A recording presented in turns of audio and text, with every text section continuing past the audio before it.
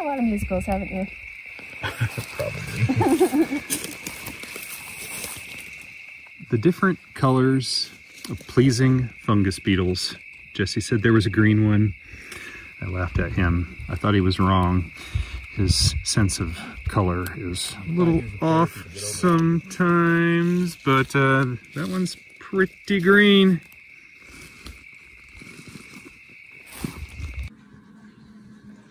My pleasing fungus beetle culture. I've just added in these chunks of kinshi, new product that I've got up on the website, mushroom spawn, mycelia, threading through the oak substrate, a few other ingredients in there too.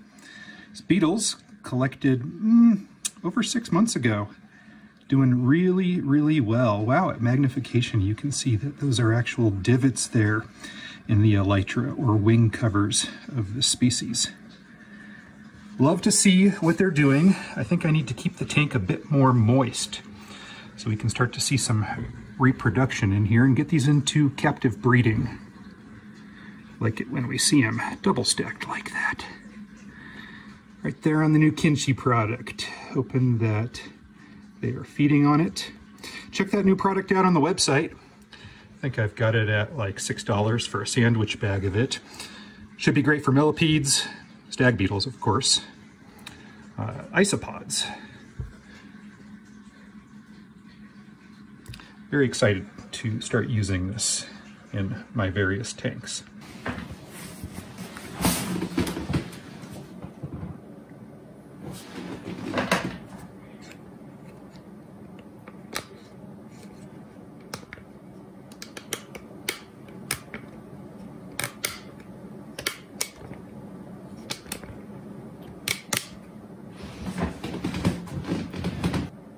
Hi, I'm Peter Clausen from Bugs in Cyberspace.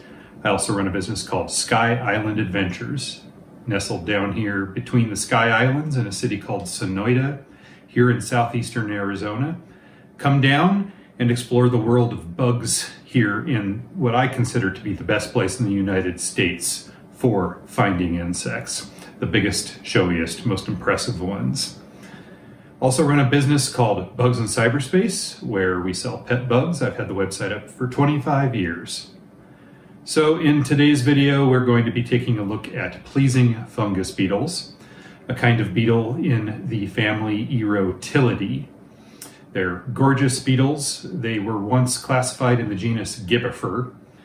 They are now in Cypherotylus, and more specifically, they are Cypherotylus californicus. Come in a range of colors, everything from blues, different shades of blue, to different shades of purple. You'll see some sort of periwinkle transitional colors, and then maybe some greenish ones. As far as beetles in the United States go, they're sort of ladybug-esque in that they're pretty dang cute. Anybody that sees them in nature encounters them on the fungus here in monsoon seasons in Arizona in association with the oak trees is going to be very impressed by how colorful they are and also how active they are. And they can also be quite plentiful. It never really occurred to me that they could be decent pets because I had never seen them on anybody's list before and had never offered them or even really tried to keep them long-term myself through my various trips to Arizona in the past. But as it turns out, they do quite well. It's important that the adults are not kept too humid in the tank, it seems, but unfortunately it seems that the larvae, the eggs and the larvae of the beetles do need some moisture in the tank, and so it's a little tricky to get that just right.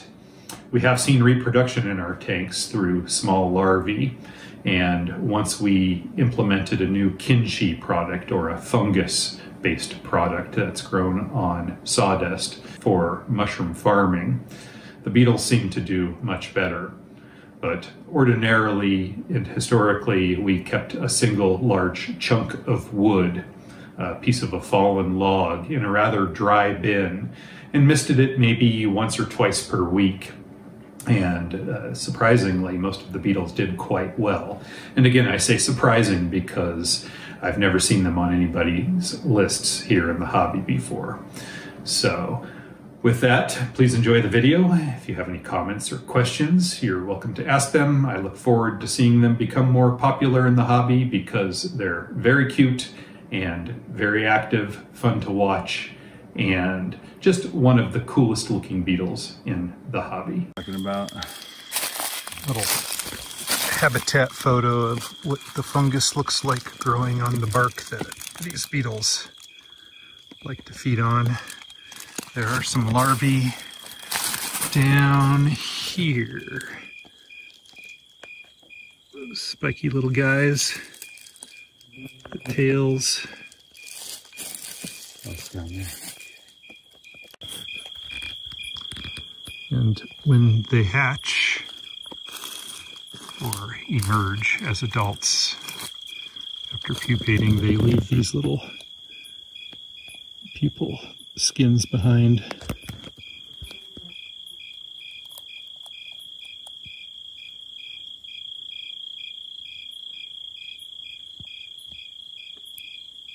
It's a delicacy for several of the It people. is, yeah. Oh, here, look at this. Oh. Well, speak of the devil. That blue is so pretty. No joke. They're such good-sized beetles, too.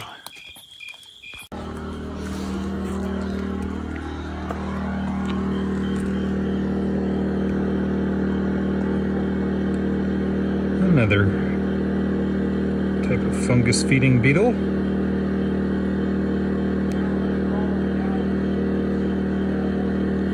Small ones.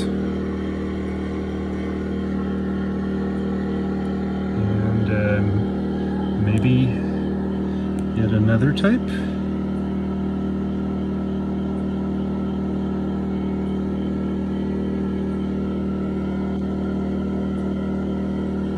And then up here on the mushroom itself, definite fungus beetle larva there.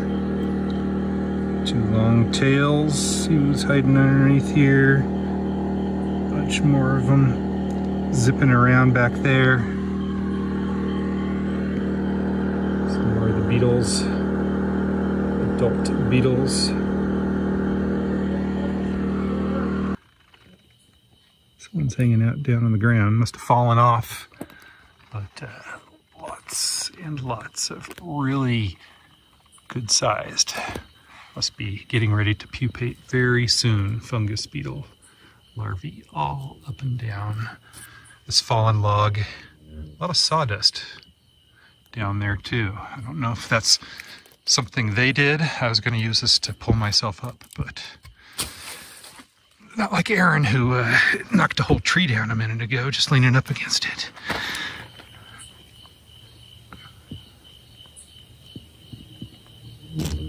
You can hear a beetle attracted to the light.